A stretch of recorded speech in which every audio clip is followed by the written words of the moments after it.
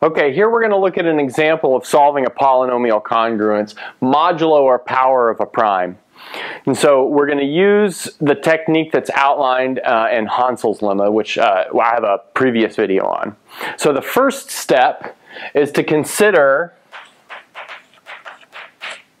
the congruence modulo the base prime.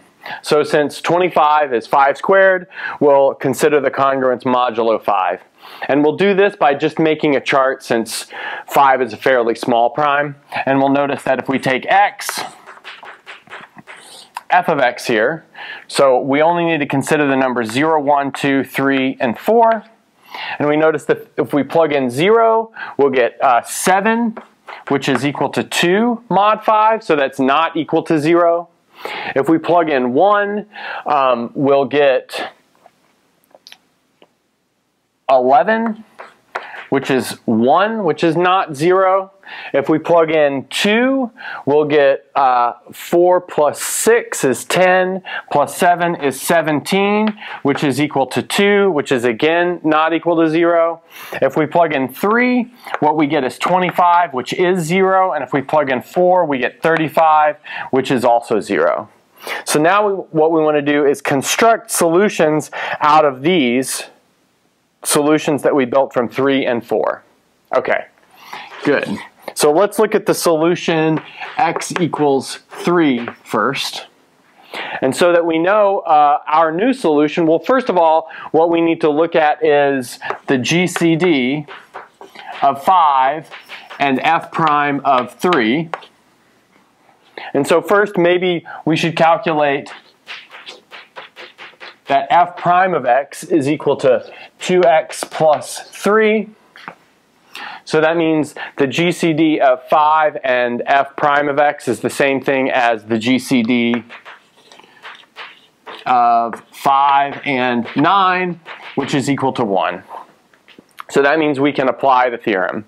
And so what we'll want to do is solve the linear congruence given by f prime of a, so f prime of 3 times y is congruent to negative 25 over 5 mod 5. Good. So now notice that this obviously is congruent to 0 mod 5, which means our only solution here, even though in this case we have 9, our only solution here is y equals 0, which tells us that our new solution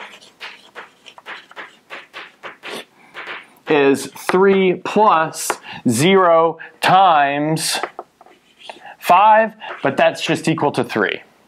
And we notice that 3 was an original, or 3 was equal to 25 when we plugged it into the polynomial, and that is 0 mod 25 anyway. So now let's look at the other solution. So let's look at x equals 4. And so we can check that the GCD of 5 with f prime of 4, so that's the GCD of 5 with 11, and that's also equal to 1. And then using the same strategy, we need to calculate a solution to 11, which is f prime of 4 is congruent to negative 35 over 5 mod 5. And so that's the same thing as solving the congruence y is congruent to negative 7, but negative 7 is the same thing as 3 mod 5.